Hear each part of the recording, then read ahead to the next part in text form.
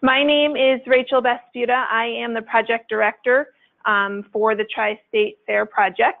The other one I'd like to introduce is Jean King. She does a lot of behind-the-scenes work with me. She also will be leading our group discussion today, so that will have towards the end of the presentation.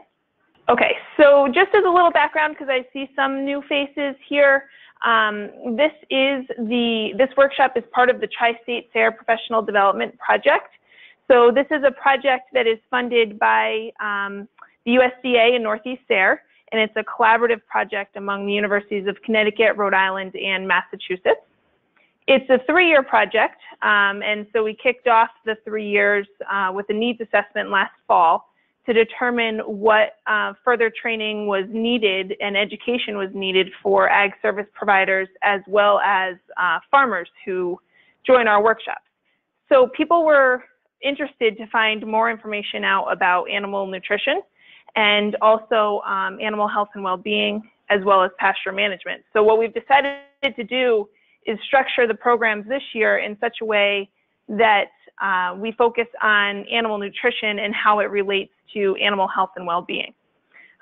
So this is our 3rd and final classroom session for this year, and then we're going to jump into our field training workshops August through October. So there is a flyer up here for anybody who's interested, as well as directions to our first workshop, which is going to be at UMass at the Hadley Farm next month on the 17th. So we do hope that everybody can join us. Each of the workshops are going to be a little bit different, but we'll cover topics that were discussed in the classroom throughout the year this year. Just a quick overview of what our goals are for this project. We are hoping that you guys will be able to get further education and training, obviously, on animal nutrition and how it affects the health and well-being of an animal, how you can feed differently to enhance their health and well-being. And then we're also hoping to be able to provide you with some strategies and some tools that you can use either when you're on the farm or when you're working with farmers. And certainly feel free at any point to share your thoughts and goals with me or with Jean so that we can make sure that we are getting and hitting everybody's hopes for attending these workshops. Does everybody have a binder? I know that some people have received them before, but the purpose of our binders are to be able for you guys to be able to keep all of your notes and all of your handouts from all of the workshops in one central place over the next 3 years. So certainly organize it as you wish. If for some reason you decide that's not really how you'd like to organize yourself, that's okay. Leave the binder here. We'll utilize it for somebody else on the way out. So the other thing I think is worth noting, we have not in the past 2 workshops, but we are today recording the workshop. So it is going to be, once edited, available on our website and for you guys to reference. And then certainly if there's anybody else you think would be able to benefit from at least some of or all of the presentation today, you can point them in that direction. All right, so I think what I'll do next is introduce our guest speakers, and then we'll move towards a group discussion after they've presented to kind of wrap up the day and get an idea of everybody's thoughts based on the concepts that we've taught in today's workshop. Okay, so Joyce is our first speaker today. She is a dairy and livestock educator at the University of Connecticut. She helps farmers, landowners, and towns make decisions by sharing university research results. Her job involves building construction, planting of crops to feed animals, animal disease prevention, animal nutrition, and the interaction between farms and their surrounding environment. So today, Joyce is going to be focusing on several diseases that impact animal health and welfare as a direct result of their nutrition. Dr. Catherine Peterson is our second presenter. She is an associate professor at the University of Rhode Island. Her research is on the characterization of gastrointestinal nematodes and identification and evaluation of alternative anthementics for the control of GIN in small ruminants. She is currently investigating the antiparasitic efficacy of pelleted cranberry vine in controlling GIN in sheep and goats. She has also launched an online program for FAMANCHA certification and has worked towards a generation of estimated breeding values for parasite resistance. So Dr. Peterson today is really going to be focusing her presentation on parasite control through proper nutrition. And Dr. Maria Hoffman is our last presenter today. She is an assistant professor in sustainable animal agriculture at the University of Rhode Island as well. Her research focuses on evaluating how poor maternal nutrition during gestation can affect the DNA methylation patterns and development of pancreas tissues of lambs. She is also working to understand how maternal programming during gestation can alter dairy calf health postnatally. She has raised sheep for over 15 years and has a flock of 40 sheep as well as cattle and feeder pigs.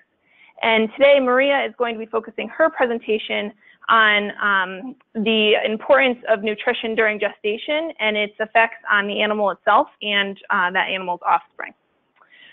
So I think we'll get started with Joyce. We'll just pull her presentation up today and we'll get moving. We're going to practice discussion groups. My educational method is to have farmers get together and discuss what's going on at their farms and to learn from each other. And then my job is to sit there as quiet as I can, although that's very difficult, and then to share university research in terms of the topic of the day. And so we're trying to have local farmer discussion groups around Connecticut and Massachusetts and Rhode Island and come up with different topics for that discussion, but we don't want the farmers to have to go very far.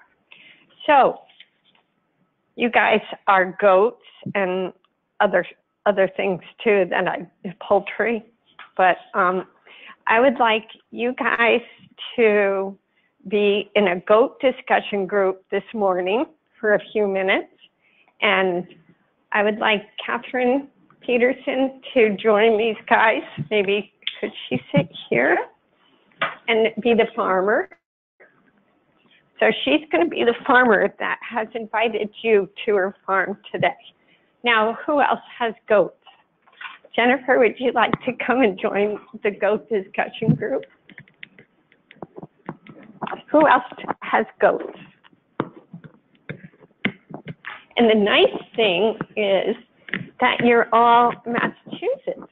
Well, Catherine, you live in Massachusetts, right? So this is the farmer that has invited you to visit her.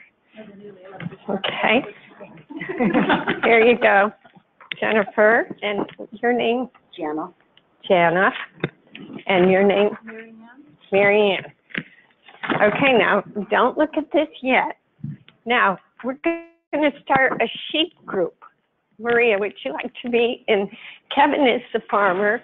Would you like to come visit Kevin's farm? Sure. Okay, here's a nice seat for you. Who else has sheep? Would you like to come visit Kevin's farm today? And now, did anyone say the word beef cattle? I think I heard steer in the background. A dairy, but he's going to be a working steer. So, would you like to invite Kevin to your farm? You could go over there, Kevin. And Kevin has beef. You have beef also, right? He messed that up. All right. Well, we're just starting out, and he's only 4 months old. Now, let's see. Rachel has beef cattle. Could you join that discussion group? Okay, here you go. Now, you guys didn't get this yet, did you?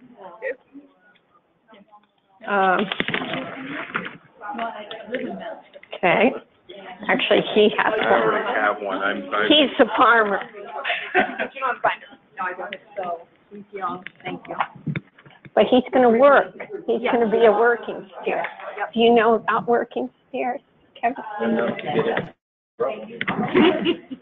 Okay, what kind of species do you raise? Okay, sheep. So when we first got. This is our sheep group. Would you like to come and visit? Kevin McCarthy is the farmer today. Okay. So,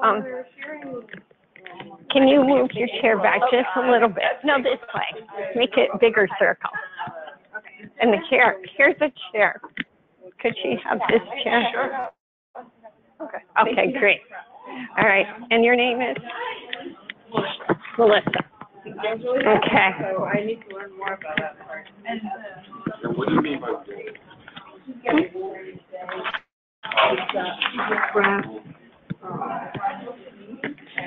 Which species would you like to join? What am I asking? All the different species. Goat? Okay, come over here and join this group.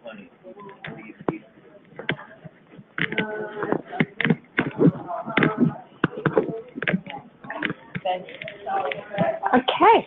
Okay. And introduce yourself to the group. Pardon? Introduce yourself to them. I know each one of them. Okay, I'm going to now tell you what you're going to do. On this sheet I handed you, I'll wait till Sylvia finishes. On this sheet I handed you, let's see, we've got sheep is group 3. So could you guys, group 3, look at your symptoms under group 3. You guys, goats, let's look under group 2 and look at your symptoms. And you guys are group 1, okay? Oh, I changed it, Kevin. I changed it to your group 3 now. You could stick to group 4. Do you guys graze your sheep? Yeah. Not as. Yeah, we do. All right, go ahead with group 4 because you already studied group 4. Okay. So you guys are group 4, you guys are group 1, and you guys are group 2. All right. So I want you to look at your symptoms listed. Okay. I want you to look at your symptoms, and I want you to come up with the disorder that the symptoms are describing. Okay? Now, if you can't come up with the disorder just by looking at these mysterious symptoms, then you need to ask the farmer more questions because the farmer has more information. But in this discussion group, you guys all arrived at the farm and you go, this is what is happening on my farm. Can you guys help me what this disorder might be? You might have even invited a veterinarian to join your discussion that day, and that could help as well. So when you come up with the disorder, I would like someone in your group to present the disorder to the rest of the group, and what was it, what symptom was the key to coming up with that disorder, just so we don't go through all the symptoms. Okay, so I just came up with 3 different disorders that were very common. So go ahead and try to come up with which disorder I had in mind. Okay, I think we're done with visiting with the farmer, and we're going to just go through the disorders quickly. And so we've got them on the slides, and for the next few minutes, we're going to look at the different disorders, the causes, and the treatments. But I would like you guys to remember who was in your discussion group and invite each other to your farm and invite me to come too and some other people. And our next topic will be up to the farmers, what they want to see or do. Do you want to do waters? Do you want to do structures? Do you want to talk about nutrition? So that's the concept of discussion groups. You've now met each other. You get to know each other. Sometimes I'm not even invited and I'm really offended, but you know, so that is what we do is we keep going from here, and I have discussion groups that meet all the time and have a lot of fun because we try to keep them all localized. So we're going to start up here. Okay, so our first Our group in the back of the room, group 1, they talked about acidosis, which is a high intake of grain, digestible carbohydrates, and it can be byproducts as well. It doesn't have to be just grains, and lack of roughage in the diet. Risk factors are over here. You have large quantities of gas in the rumen, and you have a high content of lactic acid and a low pH.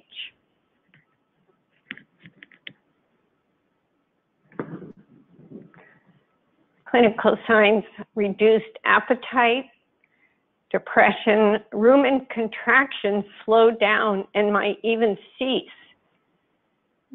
The diarrhea in the description, I said, it can be yellow, it can be gray. Death can be rapid. It also is hurting the little papillae in the rumen. And so recovery might not be 100% after acidosis, and you might not have good growth and good production after they've suffered from acidosis.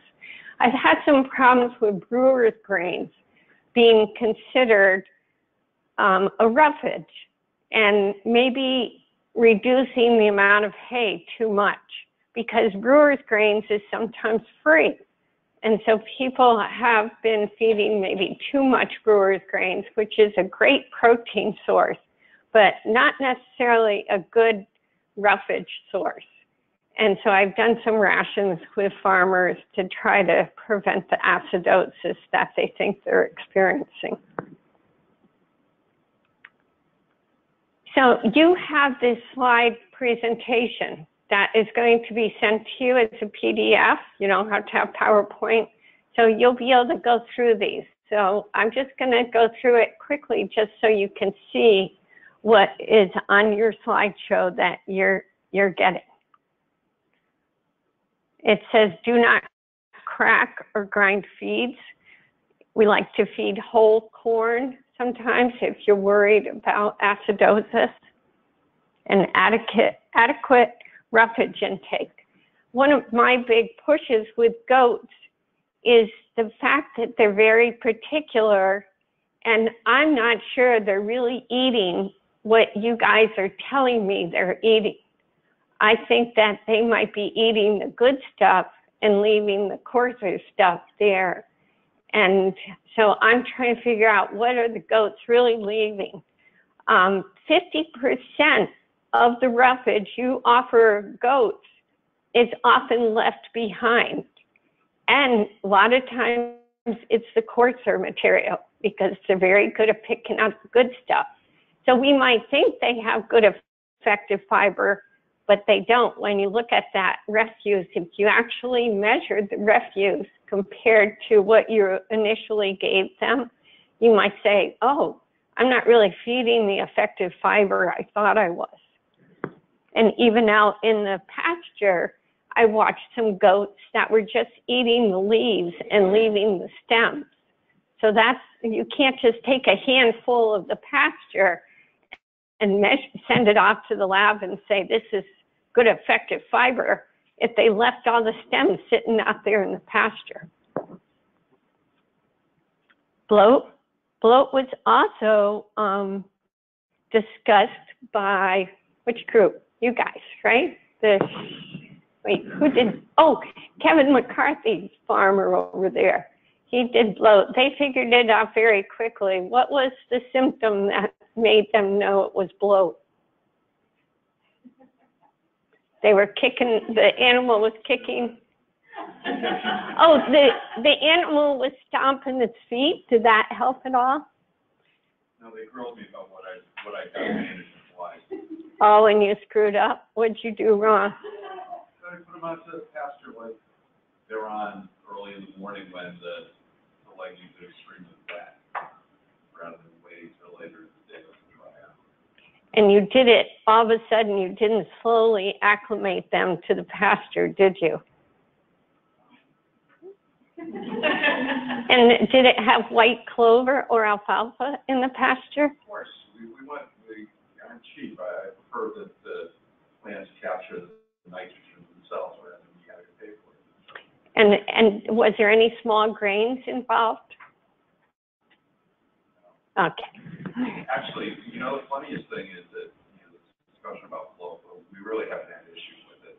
We did have one ewe that constantly bloated when we went from a high-end diet to a lower-end diet.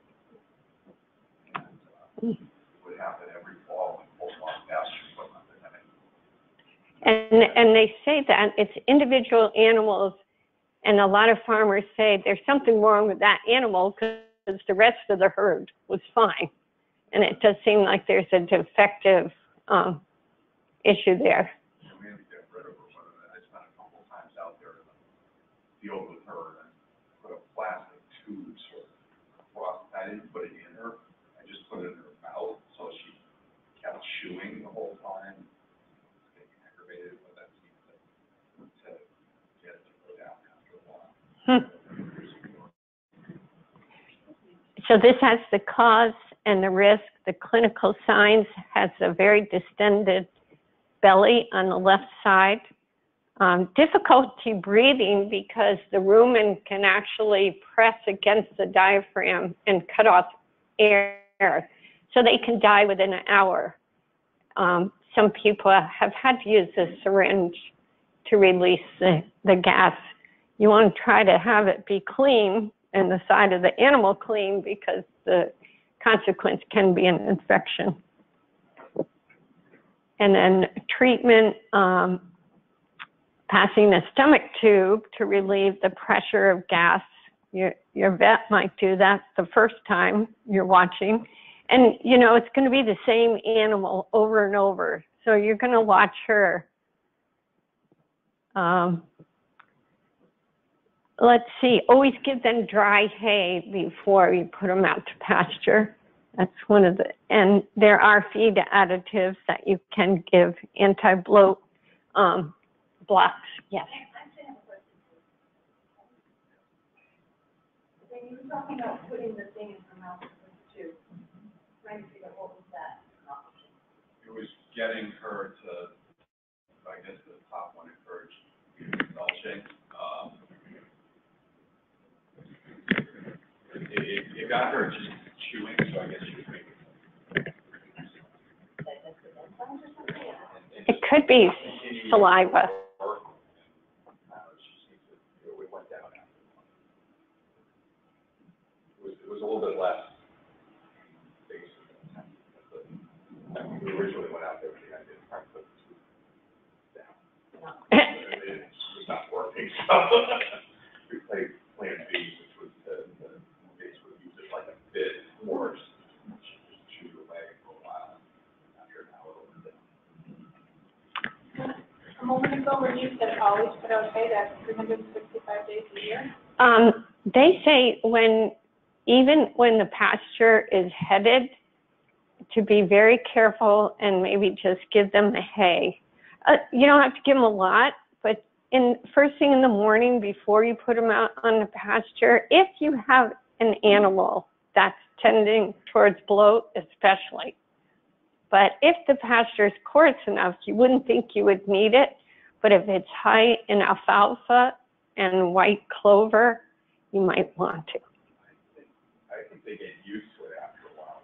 My concern would be more if they're going from the barn to outside on grass and pull them up with some hay before that, so they don't overload on it, and it also stop them from getting their schools. After they've been out on it for a while, it's less of an issue, but they're used to it. The only caveat that I have is like a day like today when it was almost like it would rain, a lot of clover. Yeah. Well, I thought the goats were smarter, but I guess not. I mean, I just never thought that they would know what to eat and like how do they survive for as long as all those thousands of years they survived. Now, We have the one. Yeah, the ball for what we wanted, not what. Brad is the backyard. Kevin?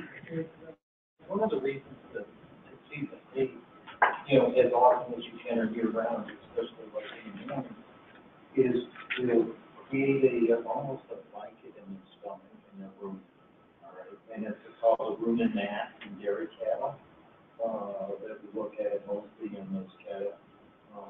But it slows down the disturbing of the high starch feed for a very, very digestible over alfalfa that's wet.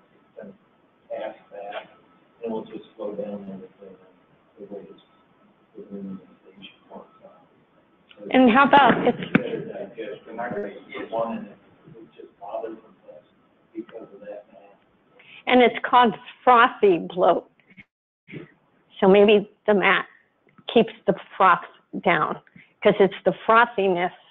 And you're right, over time, we've probably taken the animals off of that really coarse rangeland that they evolved on. And we're probably feeding them better stuff than they had when they were evolving. So we're going to move on to the next speaker, and I just wanted to show you a couple diseases so that you're intrigued enough to open up your file when you get home. Oh, I do have a handout for poisonous plants. I can just, okay. And if anybody would like to sign up for a discussion group, I also have a sign up here, and make sure you tell where you live and what your species of interest is so we can do local groups. All right. So I've changed my topic, my title a little bit, I think, to be more reflective of what I want to cover with you today. Controlling livestock parasites through proper management and optimal nutrition. Nutrition, as you can imagine, is kind of like the vein that runs all through proper animal management. You know, you can't have healthy animals without having optimal nutrition. So I'm going to be talking to you today about just controlling the general principles of controlling livestock parasites. I am not, this is the disclaimer. I'm an animal scientist. I am not a parasitologist. I work closely with Dan Zajac, who is a PhD DVM parasitologist down at Virginia Tech. My primary foray into gastrointestinal parasites was using it as a model of infection for sheep and goats. And so I consider my levels of expertise to be sheep and goats, but as you can imagine, when you're talking livestock in general, that the concepts and the principles of parasite control go across species. It's not, good management is not limited to sheep versus poultry. You have general concepts that bridge those species. So I'm going to be talking to you about that today, and then be getting into some of the times in an animal's life and talk a little bit about the actual impact of nutrition at different periods of their life.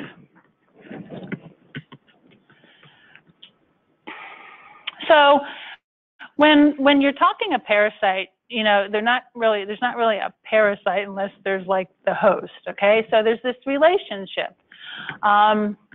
Hopefully you haven't had any relationships like this in your life, but you know, you generally, the host-parasite relationship is truly a relationship.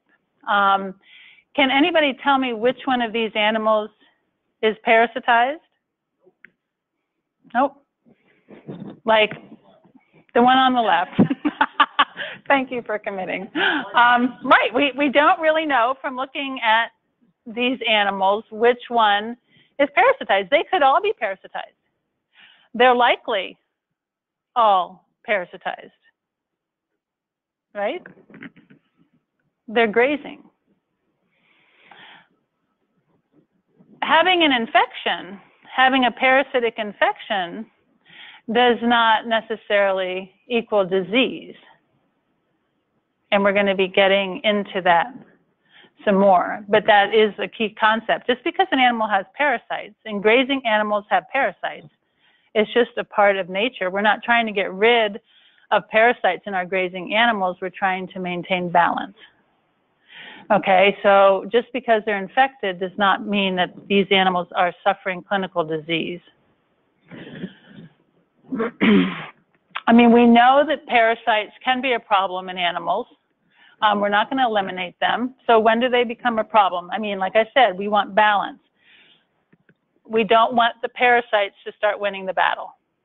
Okay, so we're looking for balance. So what are these things that can shift the balance that we're seeking? So we can break this up into things that shift the balance relative to the parasite. Parasites, there's weather conditions that are favorable to their establishment. Most of the common parasites that we talk about with livestock spend time in the environment, developing to the infective stage.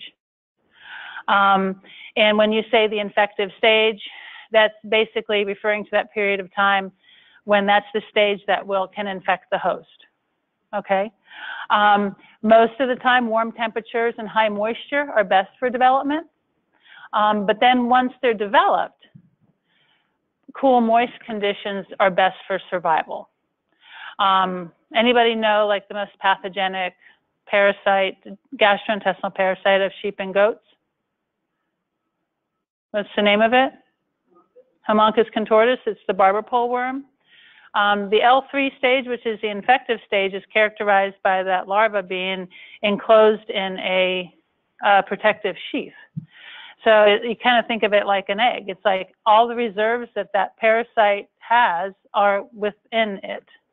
It's not feeding on anything at that point in time. So when you have environmental temperatures that are cool and moist, that is going to lessen the amount of reserves that that parasite is going to use. If it starts getting really hot, it's going to wiggle faster. You know, so for prolonged periods of time, if it's really hot and dry, you're going to have more death of those infective parasite on pasture. So understanding things that affect the parasite is really important. And understanding these cycles helps explain disease patterns that you see. It also helps explain when control methods are effective. Management is extremely important in determining your parasite numbers. A lot of times, the parasite problems are due to management problems, or your management decisions that you're making could inadvertently create a more severe parasite problem for you with your animals. And that's why it's really important that you understand, depending upon your species, you understand what are the common parasites, what are their life cycles, because once you understand their life cycles within the environment, it makes it so much easier to understand the effective control methods that you need to institute for those parasites. So when we're talking like goats here, we were talking in our group, this type of a situation where you have a lot of goats on pasture is not equivalent to this when we're talking to parasites. And which one are the animals going to be exposed to more parasites? Yeah, that one. Why not this one? The density, yeah, I mean, the density is lower. What are they being allowed to do? Goats are being allowed to be goats, right? They're not grazers. We were talking about that. They're browsers. This is what they like to do. We put our goats in with our sheep, and what do? They go clear the fence line. You know, and that's what they do. That's what they prefer to do. So you have to kind of look at situations that you put animals in and realize you're creating your own mess right here. You know, but these things can be fixed. Some of the host factors that are really important when you're talking about parasites. Some animals are really vulnerable to parasites, and those are your young animals in particular. The immune response is very much key to the response to parasites. So many of you know that there's some breeds of sheep that are more resistant to parasites than others, correct? What about within a breed? Like within the, what is the breed of sheep that people have that are parasite resistant? And it started in Maine. Katahdins. Is there differences in susceptibility of those animals within that breed? Yeah. What about, like, we have Dorsets. Dorsets are considered highly susceptible to parasites, the breed, a highly susceptible breed. Do I see differences within the Dorset? Yeah, I do. So the immune response is going to differ depending upon the breed, the animal's resistance, and we're gonna talk about that in a little bit. But when you're young, your immune response takes a little while to develop. It's a very complex response. There's memory associated with, you know, a good bit of it, but it takes time to develop. So the young animals can be highly susceptible to parasites, generally are highly susceptible to parasites, and they often don't have any of the reserves that they need to withstand parasite effects. Other animals that are especially vulnerable are any other animal that has another disease or stress in its life. So infectious disease, old age is a stressor. Other diseases, early lactation. This is why a lot of like goats, milk goats or milk sheep that are grazed, it can be a really tough situation to manage relative to parasites, because the act of lactation is is working in kind of an immune compromised state. Most of the mammary infections that you get are happening during that periparturient period where you're going from gestation to lactation. So you have these periods in these animals' lives that make them more susceptible to parasites. And Zajac they had an old ram that was fantastic when he was younger, but as he got older, he became more susceptible. Genetically, he was still the same, but because of his condition, because of his declining immune status, he became more susceptible to parasites. Any animal on a nutritionally deficient diet. So if you have a parasite problem in animals that are ranging from your adults down to your young animals, you need to make sure that these animals are getting the nutrition that they need. And we'll talk a little bit more about this in more detail. Animals with increased genetic susceptibility. We talked about that a little bit. So some have usually about 20 to 30% of the animals are generally highly susceptible, or they have pretty significant infections. The 20-80, it's not really like a rule. It's more like it's not even a guideline. It's like what happens. I was trying to think of like what word do I want to use here. But the 20-80 rule is basically that 20% of your animals generally carry 80% of your parasite infections. So those 20% of your animals are the ones that are contaminating and responsible for about 80% of the eggs being deposited on your pasture. So if you do selective targeted control, potentially deworming of those animals, you can control the majority of your parasite problem on pasture. Yeah? With those 20% actually, they wouldn't necessarily be the ones that are being affected. No, because that's the difference between resistance and resilience, or susceptibility and resilience. So an animal that's resilient means that they can harbor a fairly significant infection without being clinically affected. And a resistant animal will clear the infection. And that's where you can use like fecal egg counts to see the difference between a resistant and a resilient animal. And then I'll talk to you about the FAMACHA anemia scoring, because then that can tell you which animals are clinically affected. But it's not going to tell you anything about their fecal egg count or if they're resilient. So you do have animals with increased genetic susceptibility. So you know, when we first look at these animals, yeah, I know, you're right. It was the one on the left. So when you're looking at these animals, you don't know, you know, but it could be a very different profile where here you just, you know, you have animals that are, you know, they're not harboring much of an infection, and then you have one that's really loaded. There are primary parasite problems and secondary. Now, so when it appears to be a parasite problem, it could be a parasite problem, or it could be another problem that is also being manifested as a parasite problem.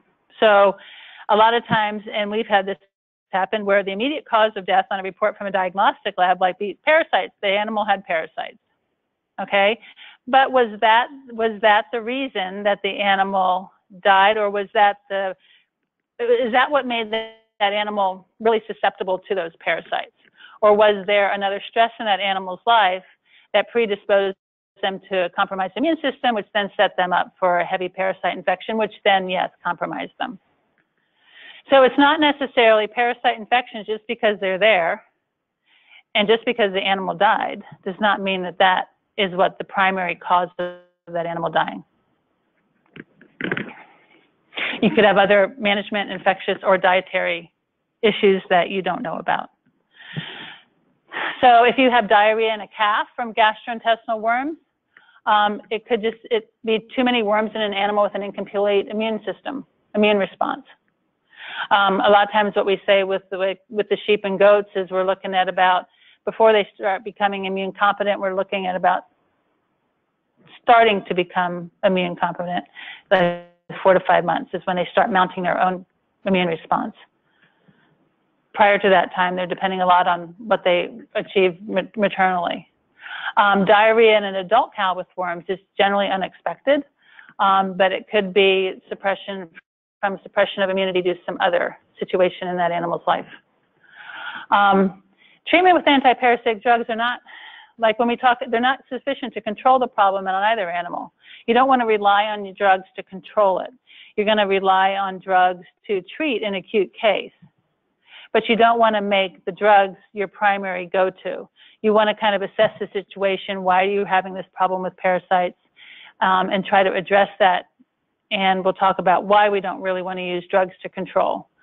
So we always want to consider, like, what are these things that are making things be out of kilter? What is causing our host-parasite relationship to skew towards the parasite winning and the host losing? So are the parasite numbers increasing, or are they decreasing? Did something make this animal more susceptible? So you just want to ask questions.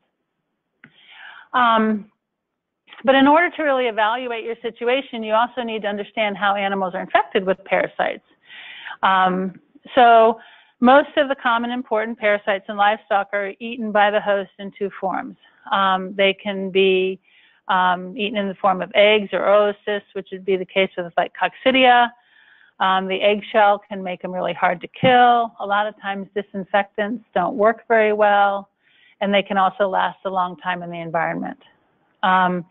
The worms or larvae that hatch out of the egg, they're not as well protected as the eggs. They are protected, like I said a little bit ago, to some extent, so they are easier to kill, and they are more likely to be killed by adverse environments. Generally what happens is that the parasites go from one livestock host to another.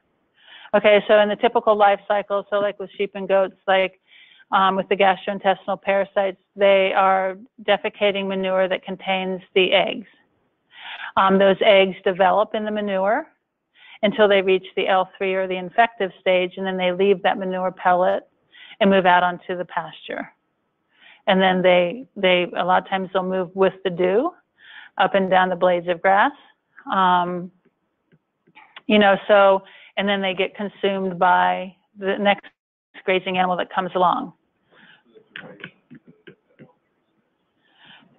Well, depending upon the environment, it can be anywhere from like 3 to 5 days.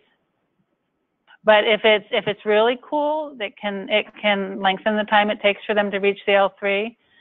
But if it's just perfect, you know, warm, a little humid, you know, like it has been, then they're happy. And like for the gastrointestinal parasites, like in the spring, generally when you have an average daytime or an average 24-hour temperature of about 50 degrees, you're going to start to see significant increase in the gastrointestinal parasites on pasture. So I mean, if you pass through another type of animal on the way, like the tapeworm with the mites. But so what I want to talk about is how do we control these parasites? So there's two basic ways I want to talk. I want to talk about reducing the number of parasites in the host, and then I want to talk about reducing the parasites in the environment.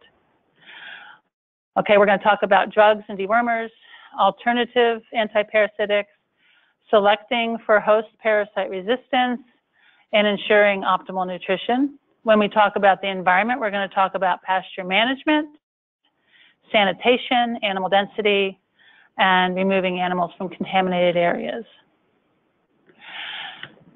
So there's a lot of words here. These slides are going to be posted.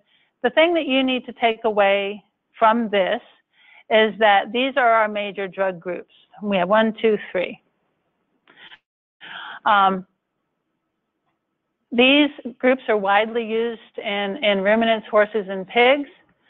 But what you need to realize is that all of these, if an animal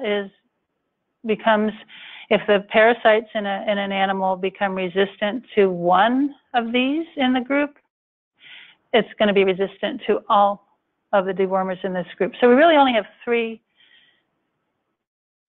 pots of dewormers that we can go to. And once the parasites are resistant to one of these, you've lost the whole group. Okay, and that's important to recognize. You have all these different trade names, but these are the active ingredients, and then they get classified into those 3 groups. We have some great drugs. The reason that the drugs are great is because they're safe and they're cheap, and they used to work really well, but they don't work as well now. You have to be careful because there are there's labels with actual instructions for their use. But like for poultry, there's not that many products approved for poultry. And if you buy an FDA-approved drug at the feed store and use it differently than described on the label, then it's considered off-label, and that is supposed to be done under the supervision of a veterinarian. So we always, you also, it could require long withholding times for meat and milk if it's not one that's already set up for that particular use animal. Like I said, resistance to dewormers is increasing because we only have those 3 major groups. So this is, I'm listing it first, but I'm not saying that this is our most important control, but this is something that you need to have. You want to have viable tools. And this is one of the tools in our toolkit. And what your goal is to protect its viability on your farm. Because farms are going to differ depending upon their parasite profile of resistance.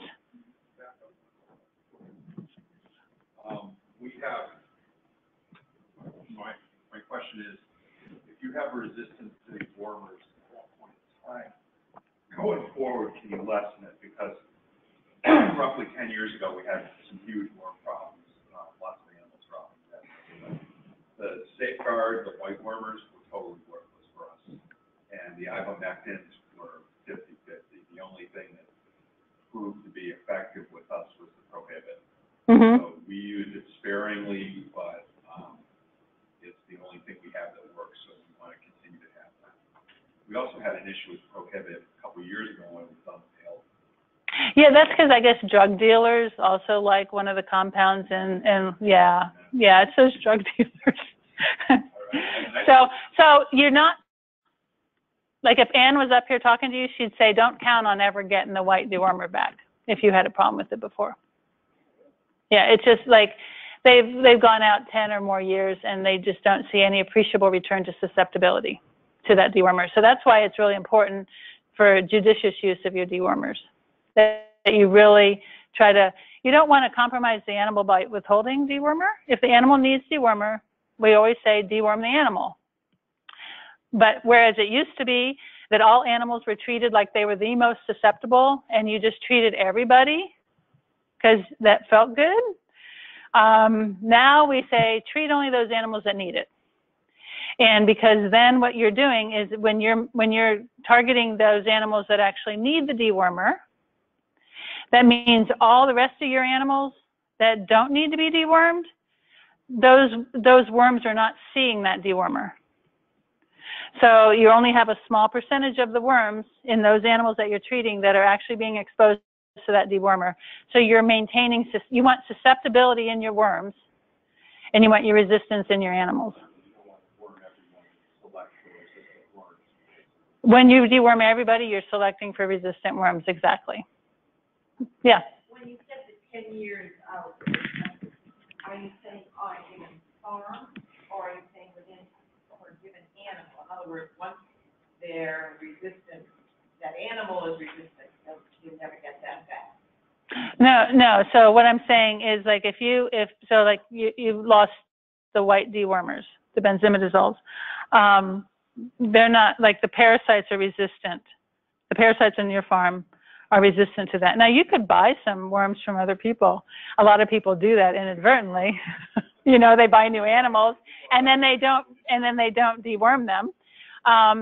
But you're talking about the parasites on that farm that have been on that farm. We're not talking about the animal. We're talking about the parasites and the parasite offspring. Yeah. Yeah. Alternative antiparasitics. There's a bunch of herbal dewormers out there. We've done, through some of our SARE grants, we've done some testing. We can do like a fecal egg count reduction. So we can, if people are using like an herbal dewormer, we can take a fecal sample from the animal. They can use that herbal dewormer, and then we come back in 10 to 14 days and take another fecal sample to see how well it worked. We didn't find any real consistent efficacy. So that's not to say there aren't any alternatives, but and these are also not really controlled. And once you learn like what the it's very complex what's contained in some of these alternative dewormers. There's a lot of different compounds in them, and you don't necessarily, because these are not regulated, you don't the plant secondary compounds that are conferring bioactivity in some of these herbal dewormers. I'm not saying there's no efficacy to the idea that there are a lot of plant secondary compounds that are antiparasitic, but I think where a lot of the problem comes in is you don't necessarily know how it was harvested, how it was stored, how it was processed, and none of that is regulated. Just reading the ingredients on the label, what exactly is an artificial chemical? Exactly. It's kind of like a chemical is a chemical. So it's I think they're basically saying there's not going to be anything in here that will confer that activity that's not already included in that plant. A lot of people like to ask us about diatomaceous earth. Sometimes it's used in the environment for insects. It acts as a desiccant, and the sharp edges can cut the insect exoskeleton. A lot of people think it should be able to be used for internal parasites.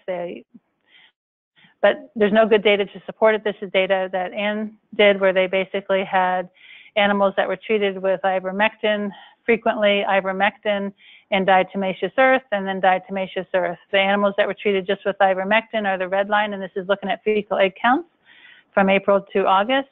The ones that were treated with ivermectin and diatomaceous earth, these animals had to get dewormed here. So like you're not seeing any suppression in parasites. In fact, and what you're seeing here where it starts to go up is like the natural cycle down in Virginia, where you start seeing the increase in your parasites in June down there. Down here, it's more like July and August up here. Body weights, the animals loved diatomaceous earth, so much so that they were also gaining less weight than the animals that were being treated with ivermectin. So they were eating it to the exclusion of the good stuff. Really? When we tried it, it was like they wouldn't touch it. Yeah, no, and they did. So alternative antiparasitics that I feel like have merit, and there's a lot of work that's going on, are condensed tannin containing forages that have been shown to have, in studies, have been shown to have antiparasitic effects. Bird's foot trefoil we're working with. Sandpoint is being studied out west. Serratia lespedeza has been studied a lot in the southeast. And we're also working on cranberry vine. Yeah. So I remember going to URI for one of your programs with the bird's foot trefoil. So we have a lot in one of our pastures. How do I find out what, little variety it is?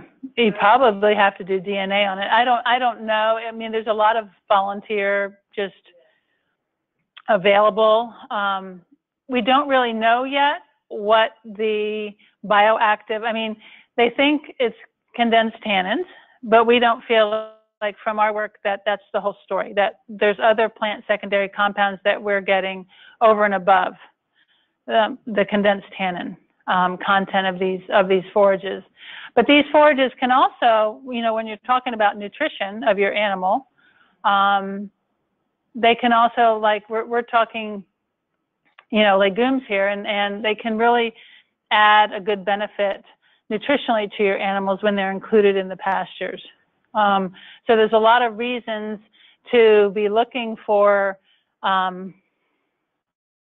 different ways to, to enrich your pastures for grazing. We've also been working with bird's foot trefoil hay. Like I said, we're working with cranberry vine in the process of developing a pellet. We saw some good results last year where we saw a reduction in fecal egg count in animals that were infected when fed cranberry vine.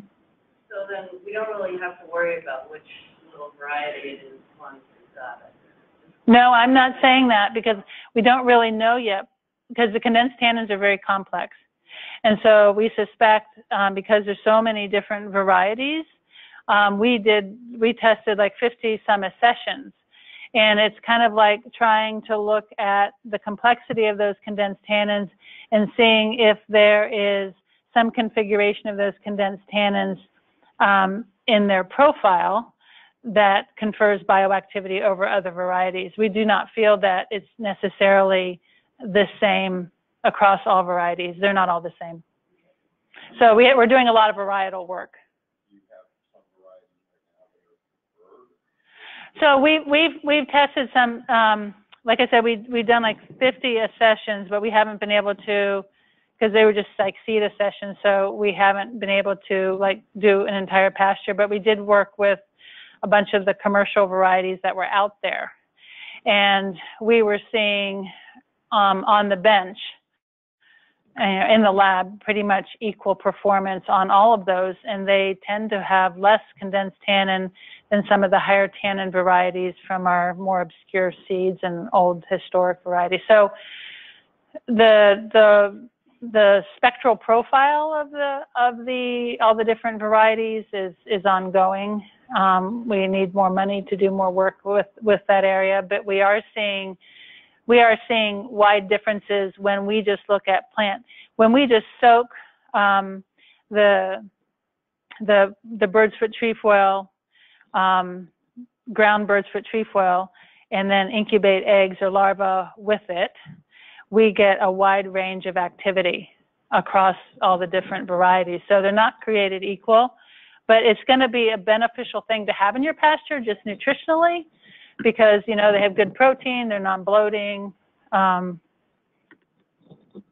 cetera. So really good questions. So selecting for host parasite resistance, this is one of the things that we're doing in our current SARE grant, and we have a lot of material up here, and I can answer any questions on it for you. One of the things that we didn't find that people did is select for animals that are parasite resistant. So it's being focused on in small ruminants, but it could be done in any animal species. We're really encouraging producers that have, that are producing that have breeding stock, that are producing animals for sale, that are going to be grazed, to consider enrolling in the National Sheep Improvement Program, so that you can start generating estimated breeding values and have a more targeted way to increase parasite resistance in your animals.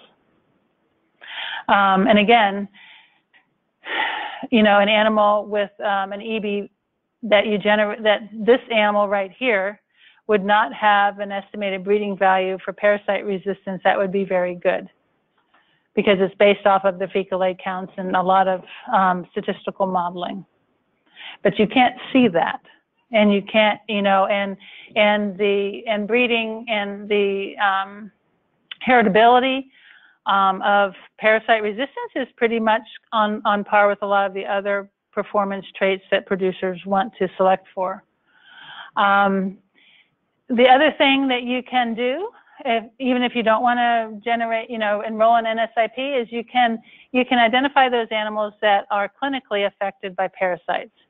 This is not going to tell you, this is the FAMICHA anemia scoring, and you basically have an eye color chart with 5 categories. 1 and 2 are considered normal. 3 depends upon the stage of the animal, like if it's a young animal or an adult animal, you treat them differently at this point, because this is used as a guide to those animals that you need to deworm. So generally we say don't deworm these guys. If an animal's scoring 3, if it's a young animal, deworm it. Always deworm 4s and 5s, no matter whether they're adults or young. So it's basically a guide that you can use to see those animals that are actually clinically infected. Remember I said infection does not equal disease. This is kind of a disease indicator that this animal is becoming anemic, and it can kill them. And it's really handy. It'll work in camelids and sheep and goats. This is how anemic they can get. Like, they have packed cell volume, so that's their red blood cells. They have red blood cells generally greater than 28% of their blood volume. And when they're a 5, they have less than 10% blood volume of red cells. So they really, it's a really good indicator, a system that was developed in South Africa. And we now have an online FAMICHA certification program that if you can't get to a face-to-face workshop, because they're still out there as well, you can do the online system, and we have information up front here. So getting to, you know, the theme of this was, you know, the effect of nutrition on parasites. And like I said, it's interwoven at every stage. Good nutrition is critical for effective immunity to develop. The general rule of thumb, now this is more because the work has been done in small ruminants, is consider increasing protein levels in young animals and lactating animals. They find that the immune response, it'll develop faster. There aren't any really hard and fast rules that they have established yet for it, but 18% protein is mentioned, but the benefit really depends upon the circumstances. You want to at least make sure you're feeding to the NRC guidelines, okay? But the effect with protein seems to be above and beyond a little bit on what the NRC would actually recommend for those animals. You know, that there might be an additive effect, but they really haven't teased that out yet. You also need adequate minerals and vitamins.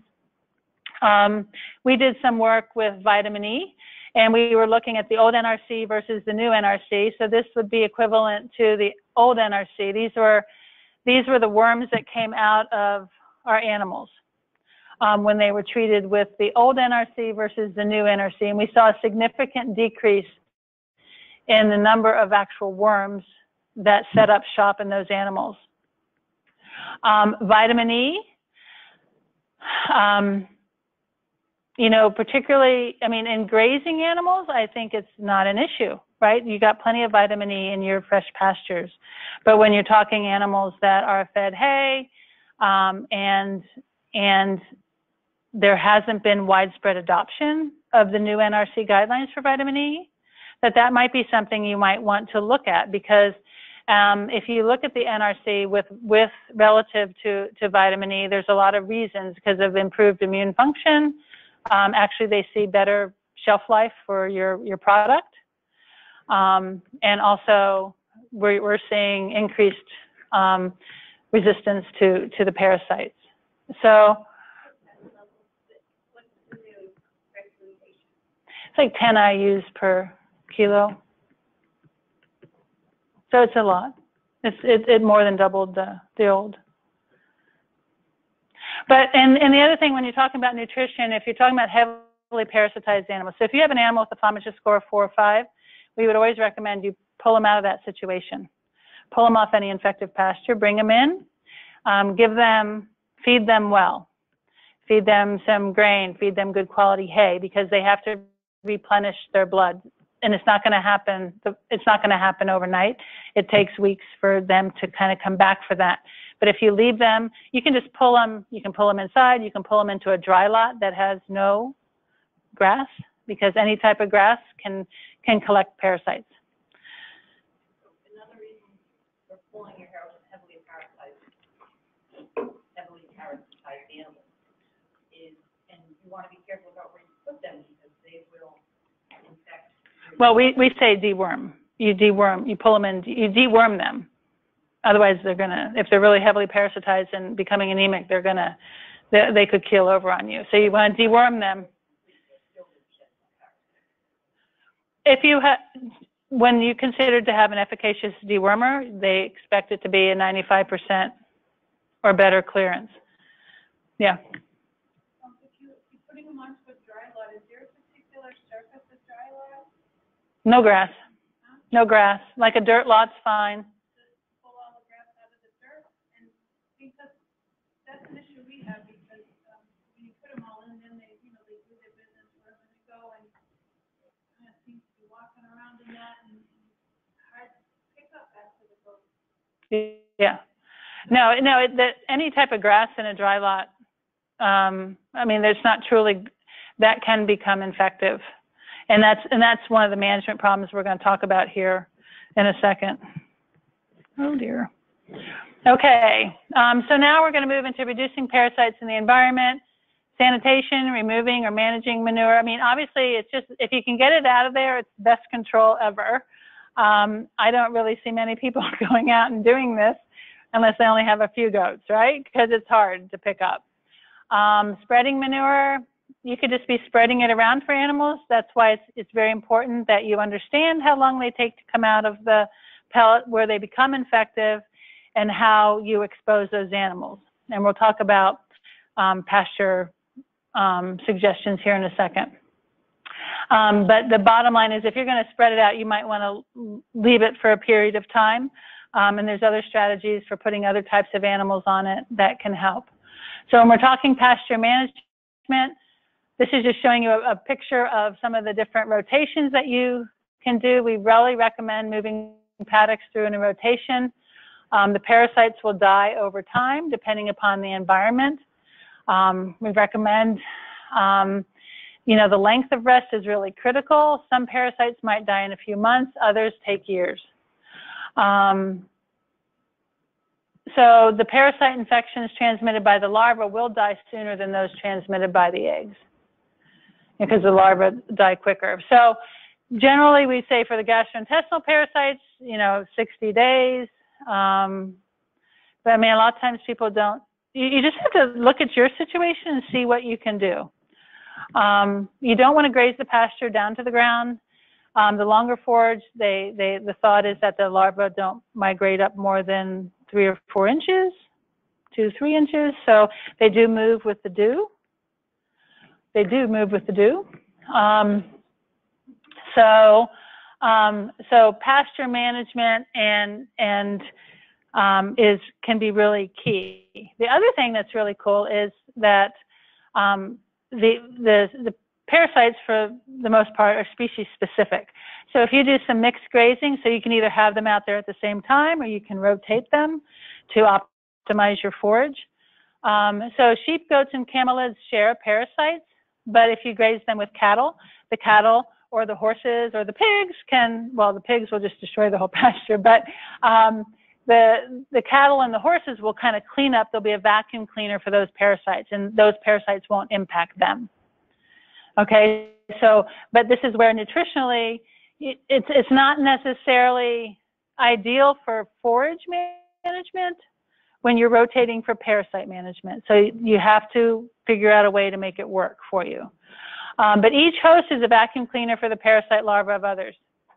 But you can rotate your species, mingle them together, do whatever you want there. So that's a really key tool that also has nutritional. And this is where we're talking about reducing stocking density. Animals like to congregate. A lot of times they'll come in, you know, and it's called like the barnyard effect, where these areas where we were, Ann and I, it was a short straw we were dealt, but we had to go to Martha's Vineyard for a workshop. And we were visiting one of the farms out there, and this is just their area, and this whole area here is right outside their main barn. So they had a bunch of animals here and spotty grass. And so the animals were pooping and grazing. And really, this is like the perfect barnyard that you don't want to see, right? Because you would rather have a loafing area where there's no grass for transmission of parasites. So you want to try to avoid that barn. Yeah.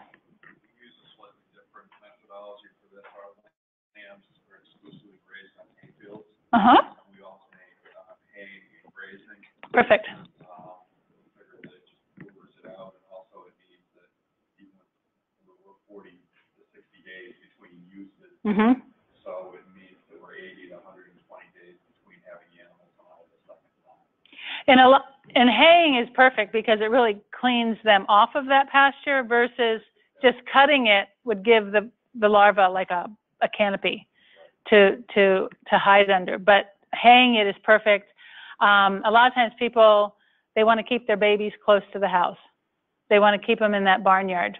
And so they, just for the safety of those animals, they keep them in an area that could have quite high transmission. So babies get the best is generally the rule of thumb, where they should go, the ones that are the most vulnerable should go where there's the fewest larvae.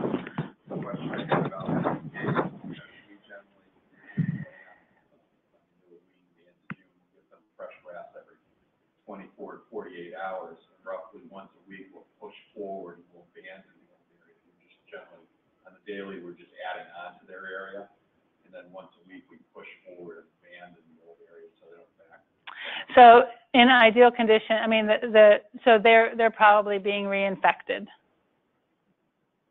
I mean, down at West Virginia, they have an organic sheep flock, and they found that a rotation of 4 days, where the animals are removed from that area every 4 days, they can control the parasites.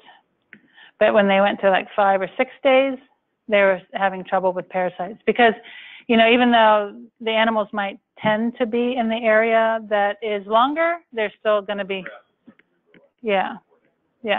So it's kind of an intensive rotation schedule, or really low stocking density can also achieve the same, that they'll kind of, you know, if you don't have a real high stocking density, you're not going to have the infectivity.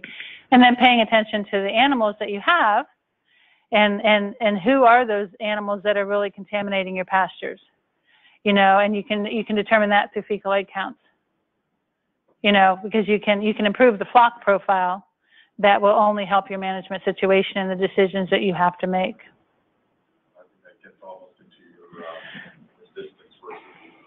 Exactly. So resilience. Yep. Do except for fecal egg count.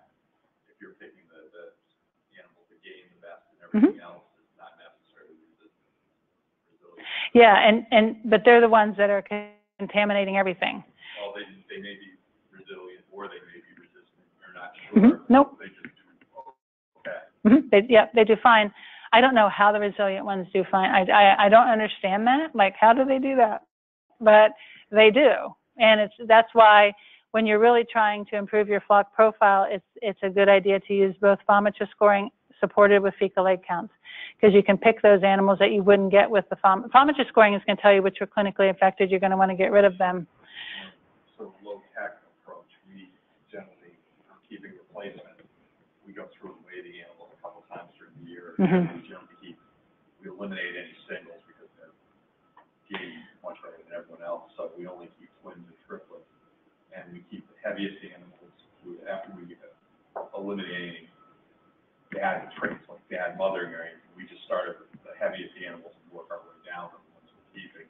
We figured that, their mothers either produce a lot of milk, they do well on grass, they basically work well with. You'd probably be a really good candidate, and you have enough animals for NSIP, because then you can actually, because so much of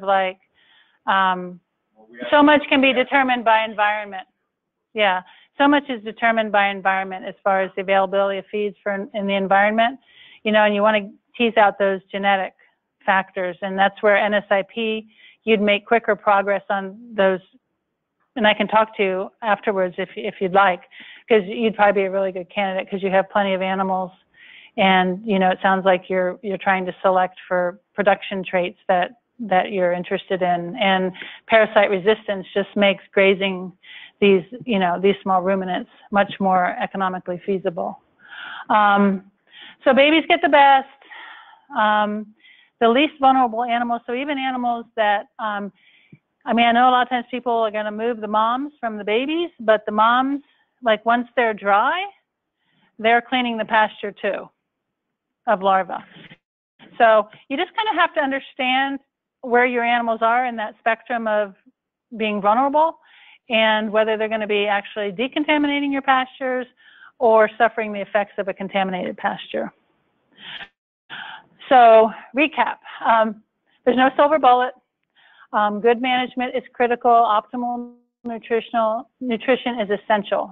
Following those NRC guidelines, making sure your animals have what they need, but recognizing that there are some of the nutrients that, given in a little bit of excess, could have beneficial effects, but also understanding how you nutritionally manage those animals that are really susceptible. We want to be humane.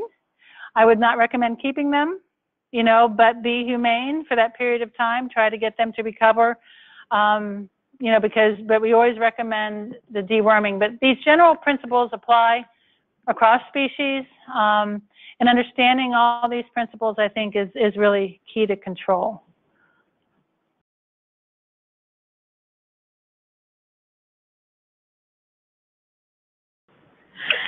All right, so I am talking about the role of maternal programming during pregnancy and livestock production. So a little background about me.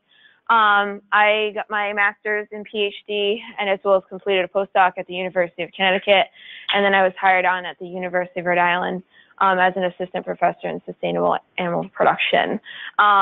So my research models, I used sheep to look at changes within the pancreas. I love the pancreas. I think it's like the coolest organ in the body. As well as I do work with molecular genetics aspects such as DNA methylation with that. And I also am evaluating maternal programming and its effects on calf health, as well as something I never thought I would be involved in, which is, has anyone ever heard of the New England cottontail? Yes. So the little rabbits that are getting drowned out by the eastern cottontail, which is an invasive species. So I'm actually doing some work with Roger Williams Park Zoo and trying to help them better understand why they're having such high kit losses within their breeding program, and seeing if maybe maternal programming is in effect there. So that's kind of a different caveat, but is actually something really cool. And of course, I've raised sheep. I have a flock of sheep, mixed breeds, as well as some purebreds.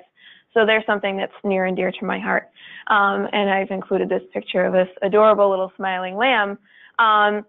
But sometimes when they're born, as well as later in life, what they're exposed to in utero can actually predispose them to issues that they may have that may affect their productivity.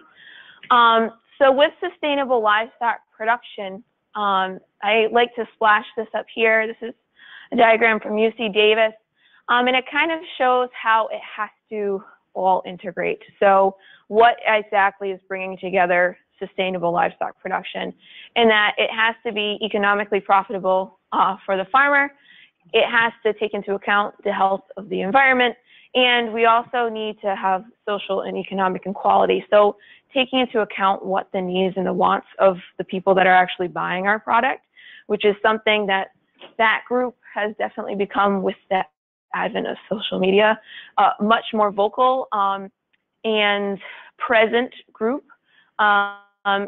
Sometimes where they're getting their sources of information may or may not be the best. And that's something else that we also have to be cognitive about. Of course, my animations are out of whack. But so basically, in order to be sustainable, we need to have animals to have a high production efficiency. So they have to grow quickly, they have to utilize feed efficiency, and they have to yield a high quality carcass.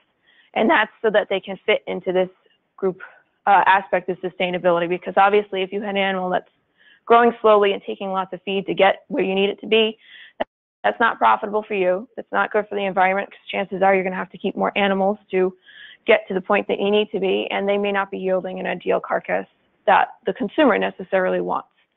And there's many different aspects that we as animal scientists and producers are concerned with, which is animal health, animal nutrition, as well as the animal reproduction. And all of these can impact the sustainability of an operation. And what I'm interested in within my research is that aspect of maternal programming.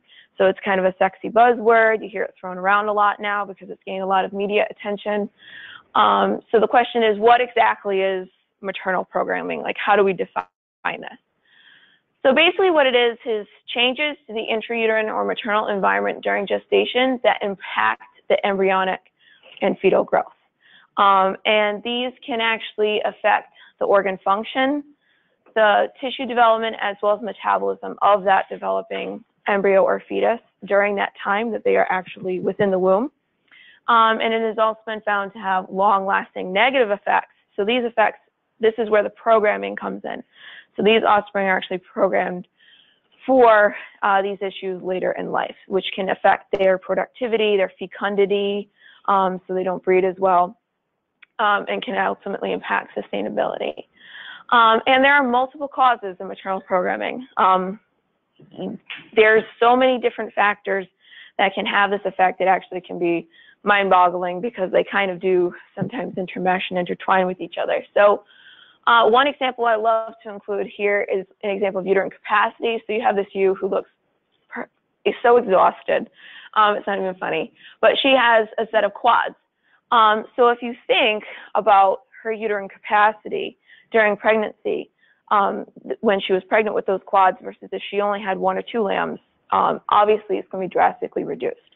So there is potential for some or all of those lambs to have experienced the effects of reduced uterine capacity, and that can have a programming effect on them, which potentially can be negative.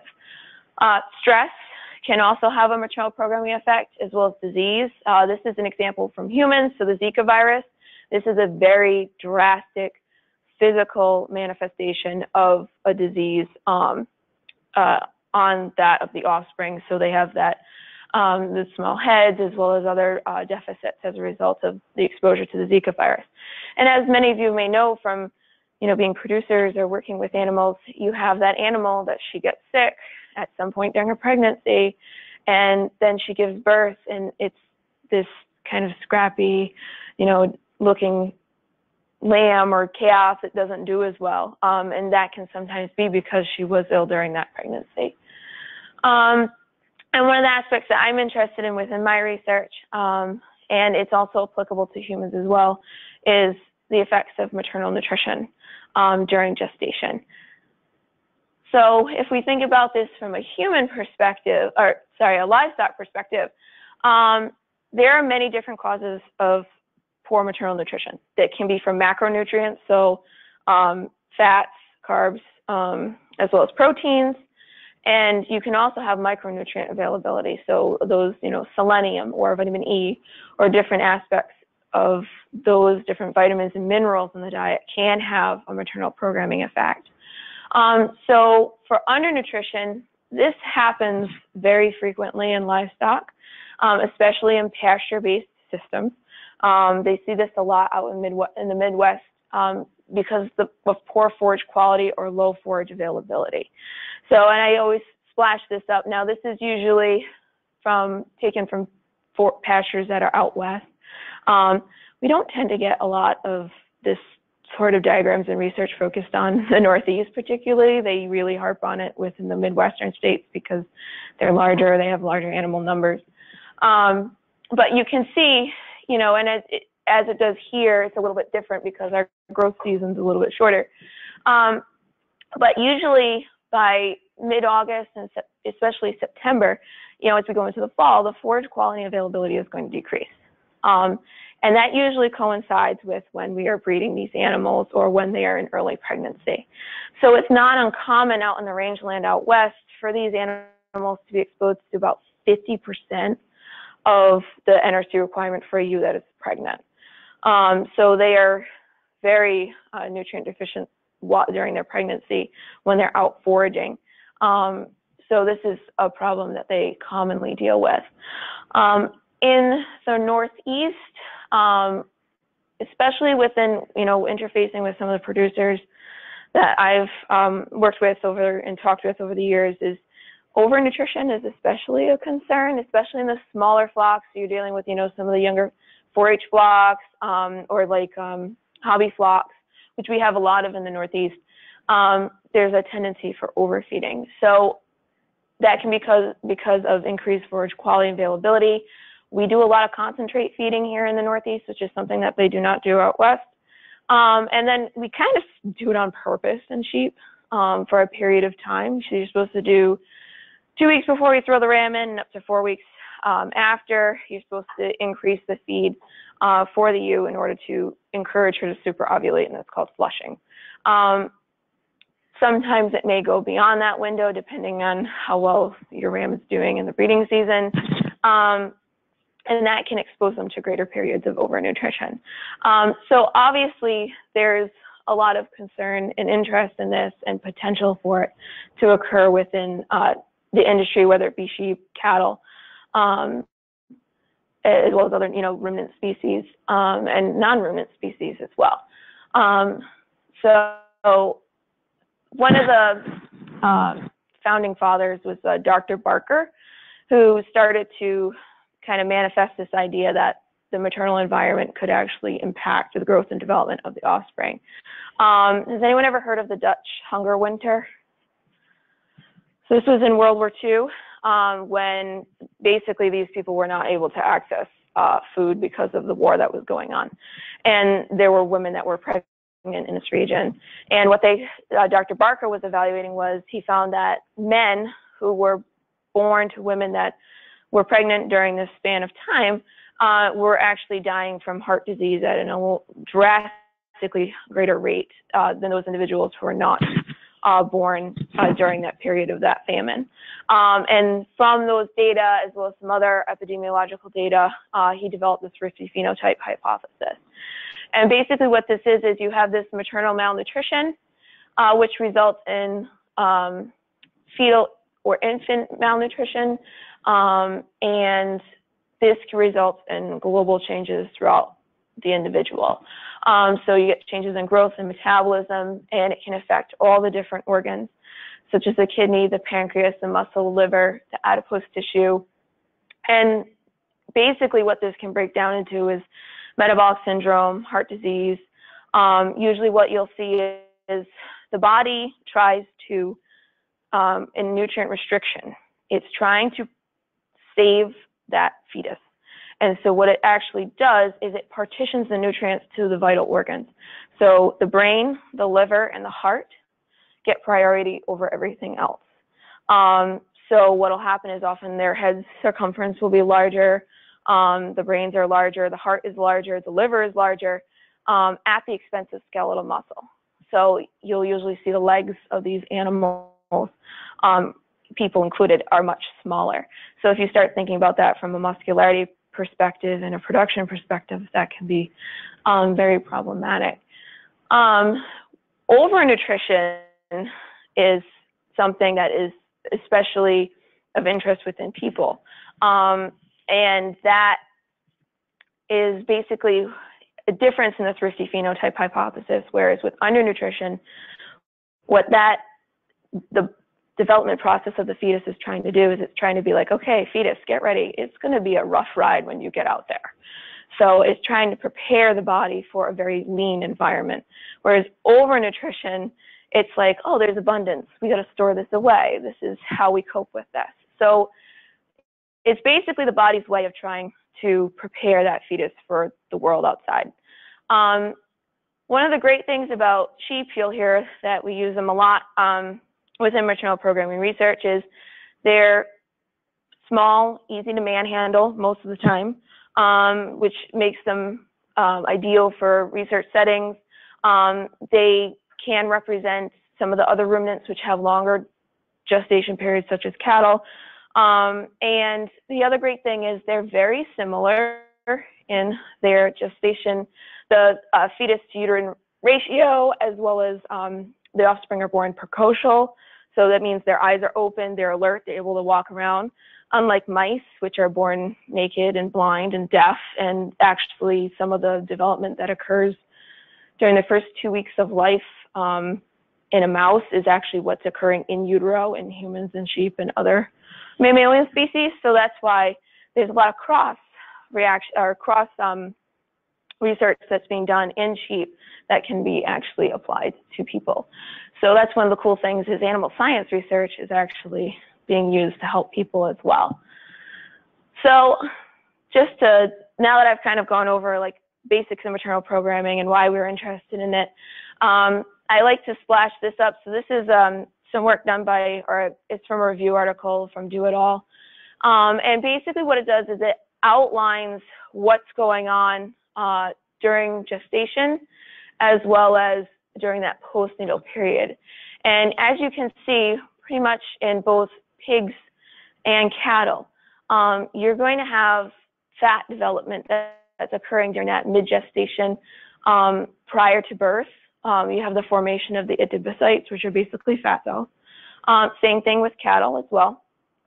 And you also have that muscle formation that's going to be occurring during this gestation period. So as you can imagine, if something goes wrong with the development, whether it be stress or disease or nutrient partitioning to the fetus, there's a lot of potential for the adipose tissue development as well as the muscular development to suffer, because these are very critical windows when the actual basis of the cells that are going to make up your meat, so your fat, which is going to help give meat, the meat the flavor, as well as the muscle fibers and cells which compose meat, could potentially be affected, and that's what's really going to impact the productivity of these animals.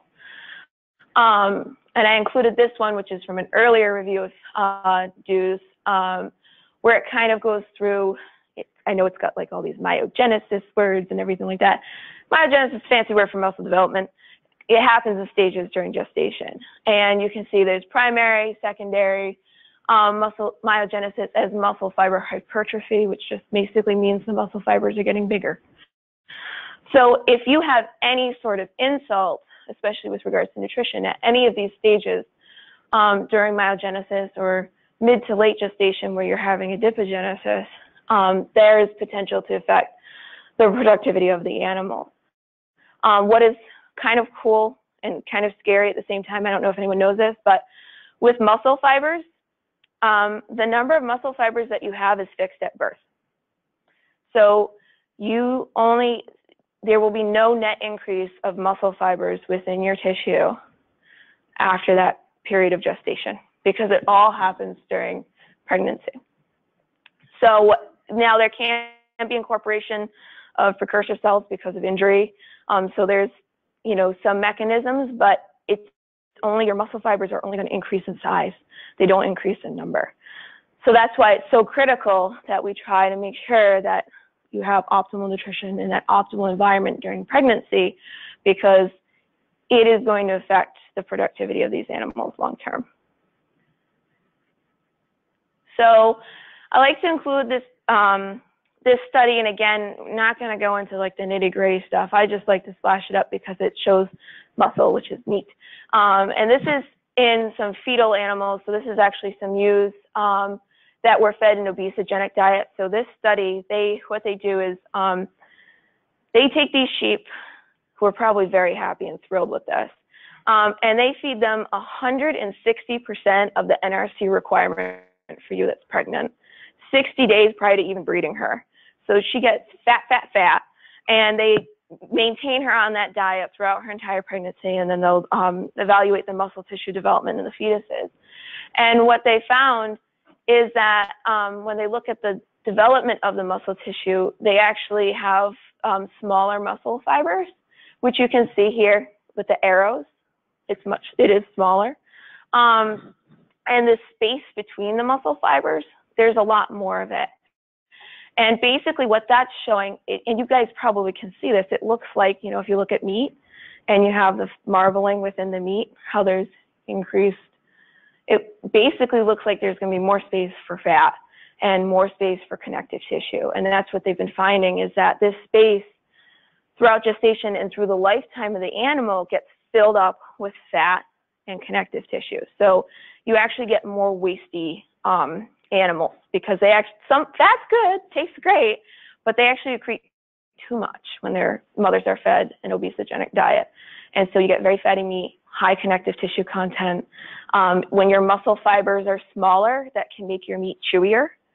So all the way around, it can cause negative effects on that. And then there's also a lot of work that's been done with body weights, you know, because that's really the hallmark of how we can measure how these animals are growing. And this was a study that we did as part of my PhD work. We'd done 3 studies. The third one was headache-inducing, just because the sheer number of animals that we had and the time points. And we brought animals in out from the Midwest, so very different. They had never been in a barn before. And what we do with our ewes for all these studies, we individually house them. We get our diet from Central Connecticut Co-op. Kevin Wolin helped us design it. And we feed them a pelleted feed. So some of these ewes had never eaten grain before. I don't think ever. So we had to train them before we even put them on study to eat grain. And then the other problem we had was they'd never heard rain on a tin roof before. So when it would rain, they would freak out and break their pens, and it was delightful. This study, we actually used the UConn flock, and what we did was we either fed the ewes, we individually housed them, and we fed the ewes from day 116, so this is a late gestation model, and we either fed them 160 or 100%, 140% of the NRC requirements. So we would either control, restrict, or overfeed them. And what you can see here, this line with the circles, is the line for the lambs that were born to the restricted fed ewes, and we reared them out until they were 3 months of age. We pulled them off mom at 24 hours to ensure, and bottle fed everyone to ensure that everybody got the same nutrition, because obviously mom's milk production can be affected by her diet during pregnancy. It took so many undergrads and so many grad students. But we reared them out, and what you can see overall is that these lambs from the restricted fed ewes, they weighed less for the duration of the entire study. And they were not, and that's just something even from birth all the way through. And which was very interesting, but we also expected that to happen. And what we also found too is you can see between 7 and 11 weeks period of time, these overfeds actually dipped. And at that period, actually, there was a significant difference in the body weight. So they even experienced a difference in their ability to grow as well, like the restricted, even though overall, when you look at the whole thing, there's no difference, but they do experience some aberrant growth. This was a different study. This was the second study we did, and we actually started the nutrient restriction and overfeeding earlier, day 30 of gestation. And we actually found that the overfeds weighed more overall, or tended to. And you might be thinking, well, wait, heavier, that's better, right? Not necessarily. And especially when we looked at their muscle tissue, you'll see that this isn't necessarily a good thing, which I have the data from that. So in that first study, we looked at, in all the studies, we looked at carcass characteristics, so your loinite area, your back fat thickness when we slaughtered these lambs at 3 months of age. And what we found is in the restricted lambs, or the lambs born to those restricted fed ewes, even though they're maintained on a controlled diet, their back fat thickness was much smaller than that of the lambs that were born to control-fed ewes. So what this told us was that these lambs are not thriving as well. They're not really able to accrete the adipose tissue. And if you go back in your mind and think about the diagrams I showed in the beginning, it's because that during gestation, those adipocytes, that development of the cells that will be used to accrete adipose tissue is affected. So again, I'm just including these data so that just to show and drive home the point of how the carcass quality of these animals can be affected. Yes. We try to be we try. So in this study, we did have some twins and triplets. It wasn't as evenly distributed as we would like to see, but we tried to account for as much as we could within our analyses. So this was actually the first study that we did. And then we were able to control it a little bit more and balance it across, especially Dr. Rachel Gately. She was doing our ultrasounding for us during the especially during the third study, and she was getting really good at counting as early as like 28 days. She could tell us if we were having like twins or triplets or singletons, which was great. We have her do our blocks this fall. We bought a grant from you guys. Yeah. And we weren't, every time I went up to the field, it didn't look like we were doing anything. So that hasn't been my habit in grants before, so we had her come through, and I think anything above 28 days she was pretty good, because we actually took all the ewes after they were shorn and marked them with how many she said we're going to have. Yeah, she actually worked on a study, the data from that, and I think She's pretty quick. She did 45 ewes about now. Yes, because what would happen is for the study that we used her to do the ultrasounding on, we had 78 at the start, and she would come almost like every week and ultrasound everybody just to see like if they had reabsorbed a fetus, if they were reabsorbing. She got so good she could even sex them towards the end of it, because she could identify all the different structures. So she's been able to tell like if you're having a ewe or a ram lamb, which is pretty cool. And we kind of were able to use that information as well. So it's come a long way. If you guys are looking for someone to ultrasound, she's really good at it. The overfed animals have any pregnancy toxemia? No, we didn't, surprisingly. In all of the studies we've done, I think we've only had one instance of ketosis, and it wasn't, I think it was under control, of course. Second year, we had a lot of issues with that, because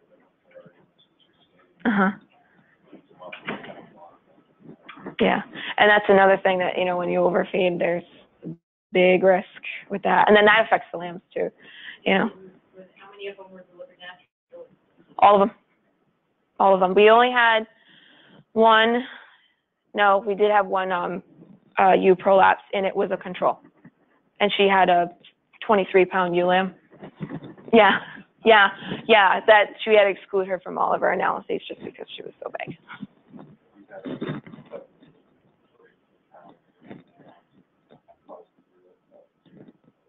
Yeah, it's great. Yeah.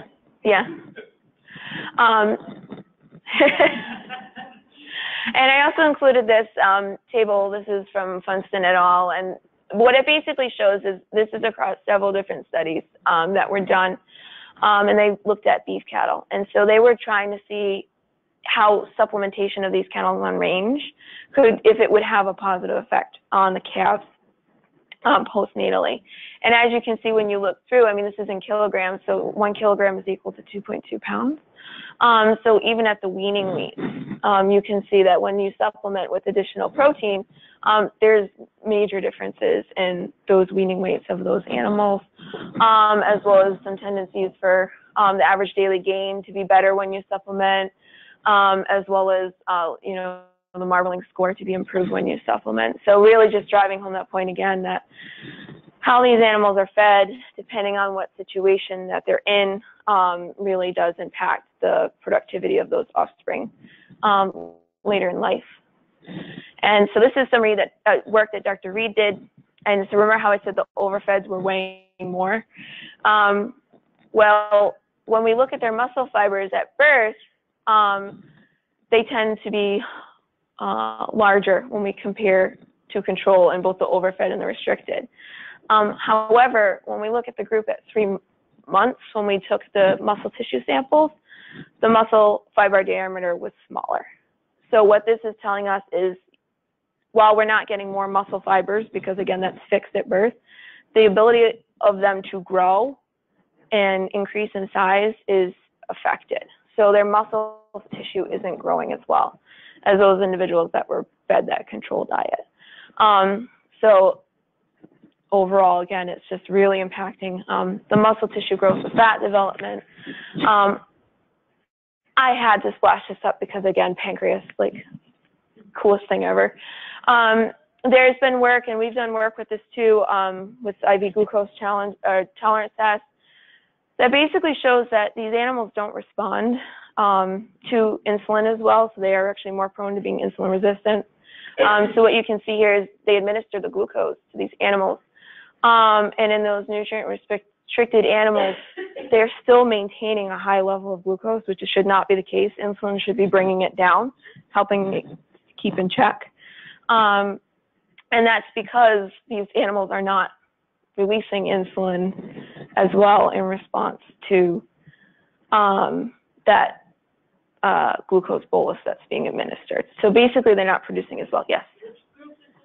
So this is restricted.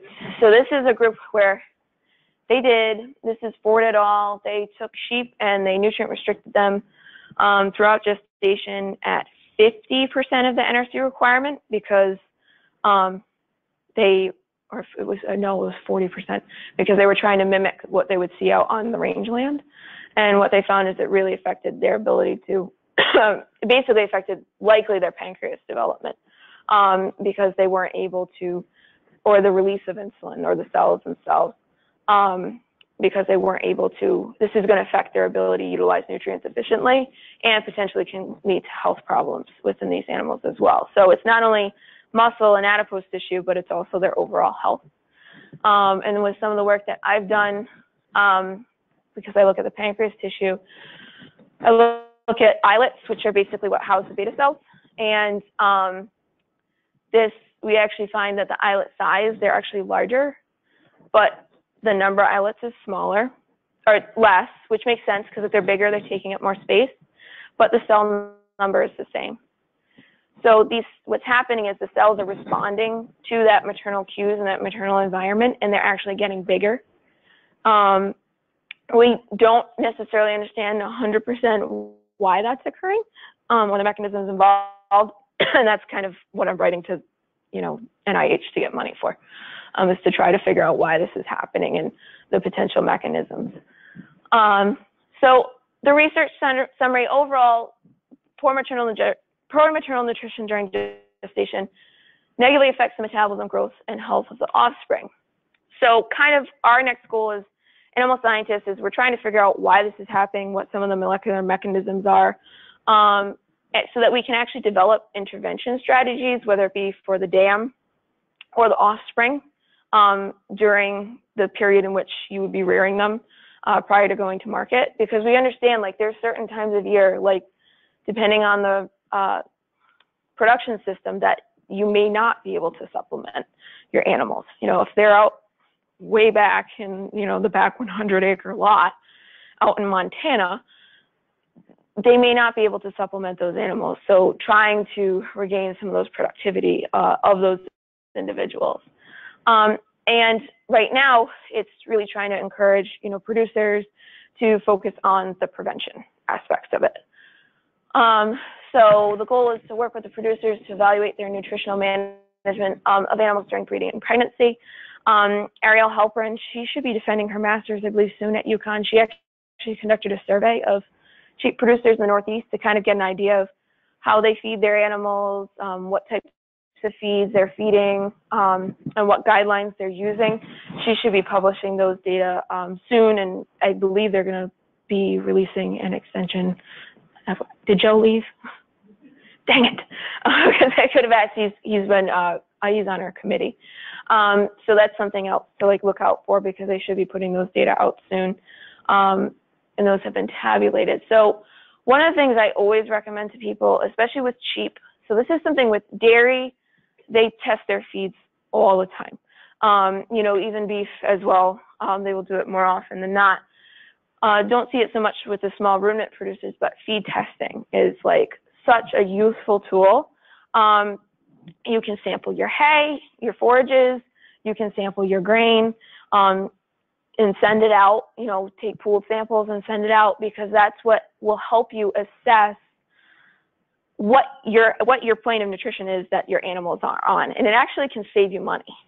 That's the other nice thing, is you actually could be overfeeding your animals and you don't even know it. So we actually, there was another study that we were working on. Dr. Gately was looking at ketosis incidents in a couple of flocks. She was doing, I think she did 3 different flocks. And she used her own flock as kind of like a pilot. And she said she ended up saving so much money that season just by testing her feed and doing, going by the NRC requirements. She was saving like thousands of dollars because she was overfeeding them and she didn't even know it. So testing your feed is great. Also working with extension providers to understand the analyses and what it is, because what you end up getting back from Dairy One is this printout, and it can be a little bit daunting at first if you have never seen one before. So I've had, you know, I've spoken at workshops, and I've even had people be like, okay, we did our testing, now what? What does this mean? What am I looking at? So, and it's okay. If you want to get tested and, you know, you want to reach out, you know, because we can help you go through it and figure out your hay is looking pretty good with protein, but, you know, available energy, not so much, you know, and working with nutritionists to also try to tailor everything so that your animals are getting exactly what they need, but you're also not paying extra money that you may not need to. The other thing is utilizing feeding requirements, NRC requirements, National Research Council. They come up with this for, you know, exotic animals like elephants that are kept in zoos, all the way down to mice that are used in research facilities. So they're always coming out with new guidelines, which that kind of frightened us a little bit, because we were in the middle of a study and they changed them and they released them, and we were like, oh no, we just formulated everything to the old ones. So they have the tables online. Many different extension websites will have them online. You can access them. And it's a great way to utilize it within combination with the forage and feed testing, as well as understanding how to incorporate different feeds into the ration. There's a lot of interest for producers to use some less expensive commodities like brewer's grain, if they can get their hands on it. And we actually had one producer come up to us and they're like, we've been feeding a lot of it. The sheep love it. It's like candy. But we noticed our lambs this year, we had to pull a lot of them out. Like they were really, really big. And I was like, do you get it tested? And they were like, no, we just kind of, you know, guesstimate by what we feed them, and we just kind of let them have it. So basically what's happening is they were overfeeding their animals, and their lambs were getting super large, because what happens is if the fetus is perceiving more feed stuff, they will produce more insulin, obviously, to take that up. But insulin also regulates growth in the fetus. So that's why if you overfeed, you can get those really big lambs. So again, it's just figuring out how to utilize certain feeds and how to feed them, and finding the balance there. And I always flash this up when I give a talk too, just so that, you know, especially if the slides are saved or provided, and I try to provide it too. These are some of the requirements for a ewe during different stages of her pre-pregnancy as well as pregnancy.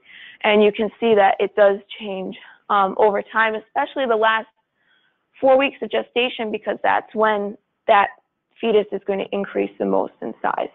So that's when her demands are more. This is also when you're typically going to start to see ketosis. And the ewe, if she is not, her nutrient needs are not being met, or usually you can see it with very obese ewes. They're more prone to ketosis as well, and that's usually because their ability to partition nutrients and towards the fetus and such is just completely out of whack, and they have more predisposed to metabolic issues. So using this is great. And the other thing that's cool too is if you do ultrasound, and because the ultrasound techniques are getting much better. It used to be, I don't know if you guys remember with the Alokas, like people would carry around this like big clunky thing to ultrasound, or they have the goggles. Now they literally have one that is on your wrist that some people are using, and it's like a little bit bigger than an iPhone, or they have one that's like an iPad, and it's just super clear imaging, and it's advanced a lot. So there's interest in trying to tailor your feeding towards how many lambs that you're expecting or how many fetuses you're expecting. I do believe when I was at UConn, they were ultrasounding one cow and they found out she had triplets. So that was like a uh-oh moment. Fortunately, I think she did reabsorb one. The other thing is I always like to talk about is overfeeding is just as bad as underfeeding. Again, see it a lot more in the Northeast because we do have smaller flocks, more concentrates. Food is love. That's, you know, kind of the thought. So sometimes, you know, oh, they're buying, I should give them more, you know, and so sometimes you have ewes that they look like this, and she's like a body condition score like 5.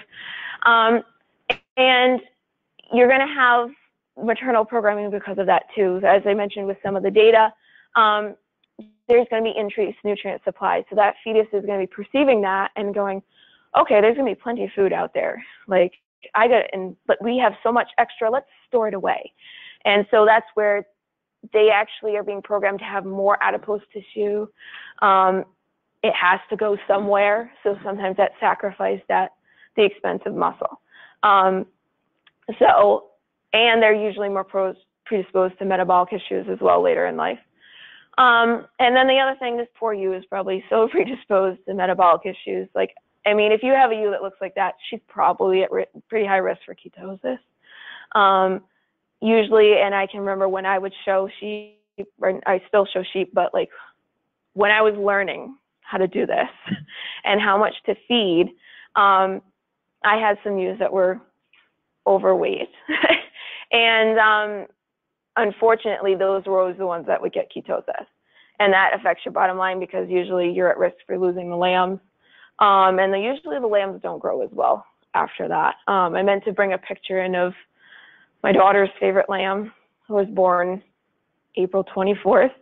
And he maybe weighs 20 pounds right now because his mother had a myriad of issues during her pregnancy, total maternal programming because of she was older and a hot mess. And he is just tiny, tiny, tiny. And he's a great example of maternal programming. And I'm sure as you guys are sitting there as producers, you could probably think back in your memory, you've had some of those that they just don't grow well. So that's what the goal is, to ultimately try to prevent that from happening. So one of the things we're trying to do as researchers is develop those intervention strategies. It takes time, it takes research to develop them. The other thing that's really cool is Dr. Dew out in Washington State, he's trying to figure out how to manipulate maternal nutrition for the better. So if we can modulate certain aspects in the diet, how can we make that like optimal growing animal, and how can we make better meat and higher quality meat products that the consumer would want. So it's not necessarily looking at it from a deficient perspective or inappropriate perspective, but like fine-tuning it, so using it to our advantage.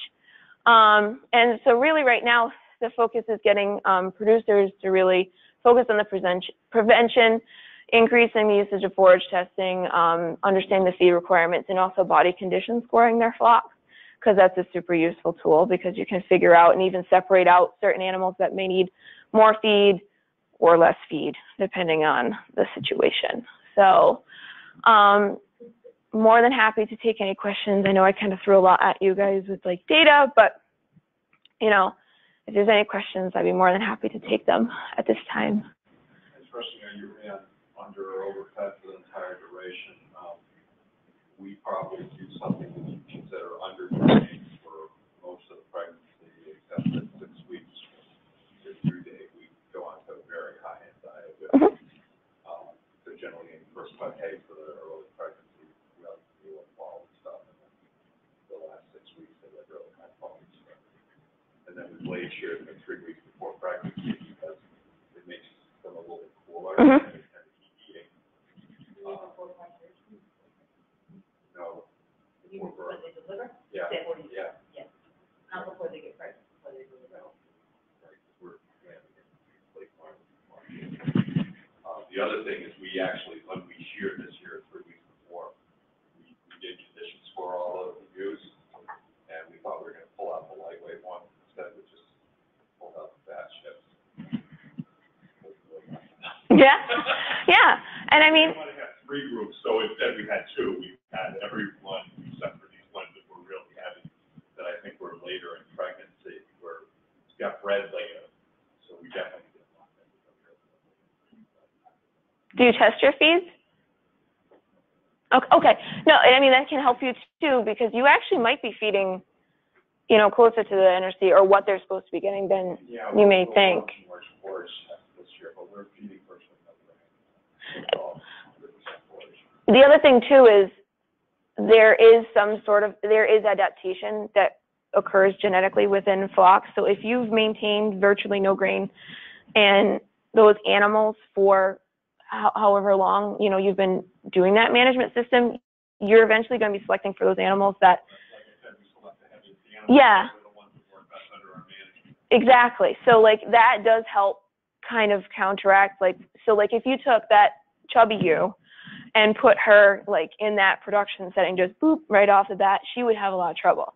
And they would have you'd have big time maternal programming effects. But what you see usually is that if those animals have been adapted over generations to that type of diet, they actually do better. So yours, in a way, have been probably maternal programmed, but in like a positive way, because they've been selected for it. So, and that's one of the things we found out west, is from the ewes that were from out west, some of them, when we nutrient restricted them, they just kept going, kept gaining. They were doing okay because they were adapted to that from multiple generations. They've been programmed for that. When we overfed them, they blew up like ticks because they'd never been overfed like that before in their life. So, whereas when we use the UConn flock, when you nutrient restrict them, they plummet, and we'd had to watch them really closely for their body condition scores and weight gains because of it. So, there.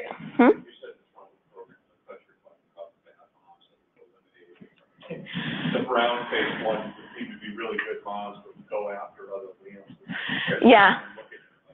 Yeah. Which it kind of could be in a way, in its own way, from the lactation standpoint, that also can mess them up too. Yes. So how would you work in the maternal program nutrition thing if you were doing a STAR system or in a sort of a modified STAR system? Because I think we're trying to select for high milking ewes that will probably, in 2 months we're going to wean those lambs, and they lose a lot of body condition. And but then we're trying to breed back a bunch of them so that we've got some lambs in September, the bulk of them in February, and then some lambs in April. We've had some do, 3 in 2 years, but they are skin and bones most of the time. And I mean, actually, I haven't saved those lambs out of them because they haven't been able to milk very well. But on the other hand, they're awfully darn fertile. Yeah, yeah. I mean, some of it could be that's where, maybe, consulting, especially with like a nutritionist and trying to tailor a program that is a little more, they would probably need a much more nutritionally intensive program than your average ewe that's only lambing once a year. Because they're going to need to get that, meat back on their backs so that they can produce good lambs for you as well as be able to lactate. Because usually, again, that nutrient restriction or having, in a nutrient depleted state is going to affect their lactation ability as well. So they're probably going to need something much more nutritionally intensive, I would think. But genetically, in terms of what the lambs are going to look like, are we mean, should we be saving those lambs? In terms of, so if they end up with a higher fat or these altered, carcass characteristics. yeah, and internal organ sort of deficiency, are they gonna, how much of that do they pass on to their offspring? I mean, It is environmental, but on the other hand, it alters their genetics. yeah. Unfortunately, what they've been finding from the multi-generational studies that they've done is it goes out as far as F3, so the third generation. They'll still be having effects, issues with body weight, getting too heavy later in life. You know, with the pancreas studies, they're finding that their beta cell number, even though they're not perceiving that insult, the F2s and F3s are still having issues with insulin production and beta cell number. Fecundity can be affected by it. So, I mean, in that instance, it would be definitely doing, you know, a more nutritionally intensive program. But also, like, if you want to retain some, pick the biggest and the best that you would have. Because, yeah, that too. Yeah. So that's where, you know, it's trying to find the balance. You know, and more information would definitely be needed on that type of ewe, because the data that we get from a ewe that's just lambing once a year is going to be different than that that's managed on a STAR system. So that's something definitely consider.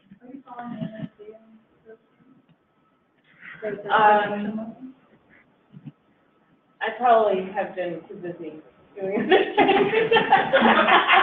But we do try and body score them periodically and pull the ones that are getting thin towards the end of their pregnancy. Or like right now, I have a bunch that are getting torn because they haven't gained weight back as well as the others, and I want them all even by the time September. So, I mean, we're trying to not have too many different groups, but if I had one more shed, it would be nice to be able to have 4 of those at all. I'll stick a few like that. Yeah, for sure. Yeah. A couple of times you talked about you might want to consult a nutritionist. Yes. What are the resources for the farmers out there in terms of finding a nutritionist who understands all of this, who can give them this kind of advice?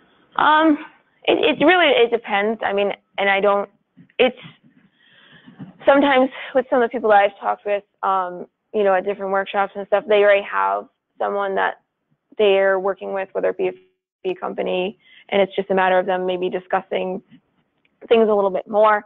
You know, I always talk to people about reaching out to extension staff and helping them really try and find the right fit for their production operation, their animals.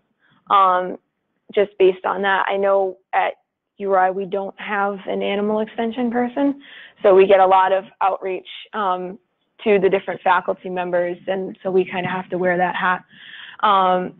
So I try to help them out as much as I possibly can with my knowledge base and talk to people that I've bounced ideas off Rachel before too.